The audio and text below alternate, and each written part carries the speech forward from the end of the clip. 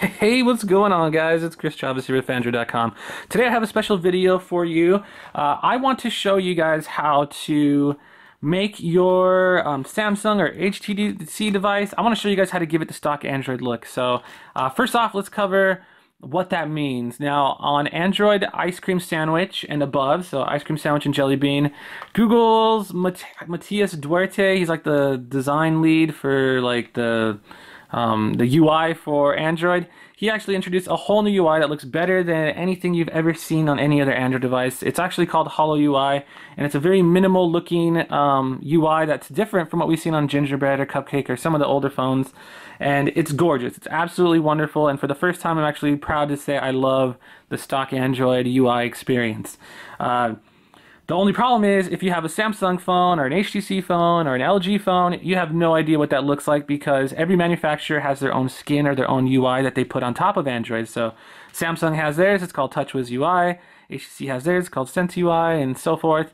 And it can be a little bit frustrating if you want a stock Android experience because it's really not an option. Now, some people have their own little opinions on that. They think that LG or HTC or Samsung should release maybe just a separate applications in the Google Play Store where people can download that. I don't think so. I think Android's open and they're allowed to do whatever they want with it, and they make awesome phones, and they're allowed to put their own little thumbprint on Android to kind of give it their own, you know, like individuality. I think it's awesome. It's good for competition. It's cool. That's actually what Android was designed for, and it's totally cool. What I do think is that Google should actually introduce many of their stock apps or stock Android apps into the Google Play Store and allow users to download those and use those over, you know, the Samsung or HTC ones if they want to.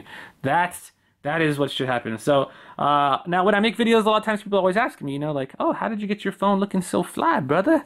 Yo, dog, how you get your phone looking so fly? And when I go out, you know, the ladies, they always be crowding me, you know, like, yo, Chris, what about that D? And yeah, your phone looking kind of good too. And I'm just like, you know, whoa, ladies, easy, you know. I'm taking. But this is actually how. So this video, I'm going to show you guys exactly which apps you need to download and how you can give a completely stock. This isn't rooted.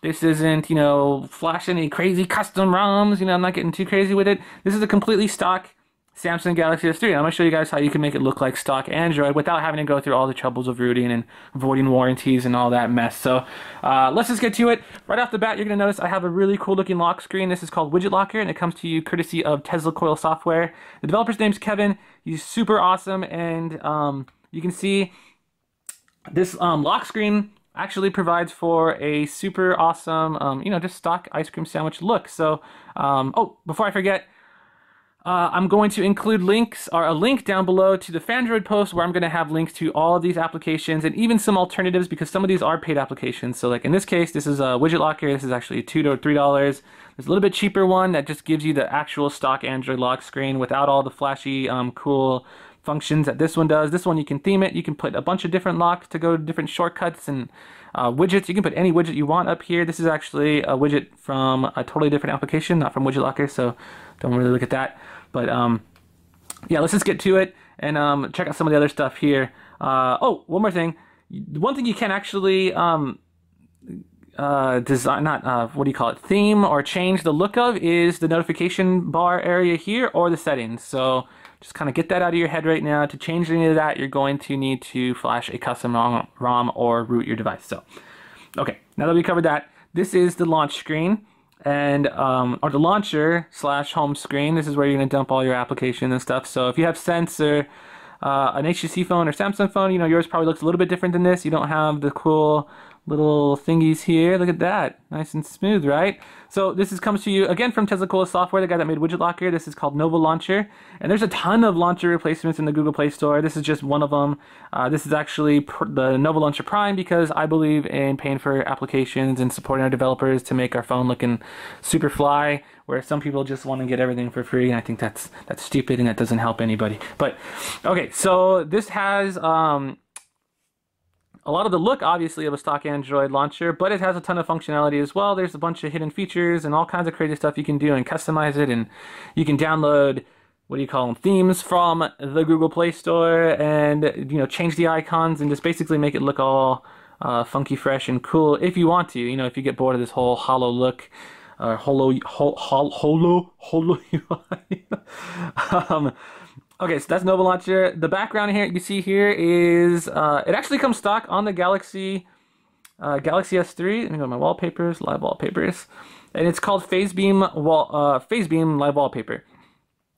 Only problem is it doesn't come on every device. So if you have an HTC phone, or sometimes like my Asus tablet doesn't have that on there. So some guy actually uploaded an application. It's actually free, ICS Phase Beam Live Wallpaper, and it's a little bit better than the stock one that just already comes on your device because it has a cool little 3D effect when you swipe, and you can actually customize it and do a bunch of other crazy stuff with it. So moving on from there, the most I guess application that I use the most, these are right here, but my camera application on the Galaxy S3 can, my camera's getting a little hot. Oh geez, man. I swear, everything goes wrong when you're making a video. The camera application, this one's called Camera Jelly Bean Plus, and it actually gives you the stock Jelly Bean camera application, which is awesome. So you snap pictures, it's got a ton of cool features, and it actually has an ultra JPEG high quality setting, or a quality setting that's called Ultra, and it makes it look really snazzy. And everything is, you know, works exactly like you would find on a Jelly Bean camera. You can even swipe to get into your gallery there. You can see baby Jesus there. Somebody broke him and I had to put his little arm back together, but I think it was someone else's arm that was holding a flask of wine. Baby shouldn't be drinking. Baby Jesus. And it actually comes bundled with the gallery because, as you can see, the two are closely tied together. Open up the Jelly Bean gallery, you can see here. Discard settings, yes. This is just a stock Jelly Bean gallery, and it looks super awesome and cool. There's an ice cream sandwich one that doesn't show the notification bar up there, but since Android 4.2 Jelly Bean, it now shows the notification, so when people text you and ask you if you have things for sale, you can text them back, which is cool. So, and it has the edit functionality too, so you can go here, click, you know, edit, use Jelly Bean one, and it has the editor function, so you can put some cool hipster filters. Oh, that's a dope looking image, man. I gotta share that on Instagram. But yeah, so that's also on the Google Play Store. Messaging. I'm trying to cool off my camera, it's overheating. Messaging application. This is the stock ice cream sandwich one, or Jelly Bean stock ice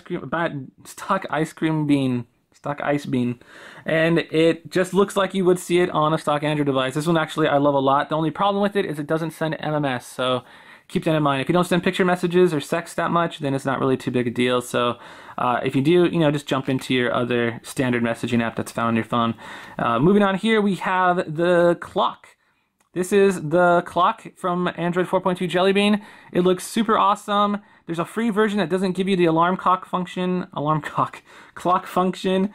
So this one does, and this one is about $2 in the Google Play Store. Not that much money, and it's awesome. The calculator, this is from the CyanogenMod. One of the guys from the CyanogenMod team, he made a totally awesome calculator, and this is actually better than you would find on stock Android because it's got graphing functionality, and it's got scientific calculators, it's got some pretty crazy stuff, fully featured and absolutely free.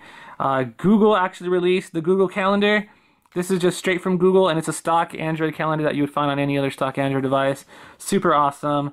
When it comes to keyboards, there's a Android 4.2 Jelly Bean keyboard. Let me go ahead and jump on here and sends the message.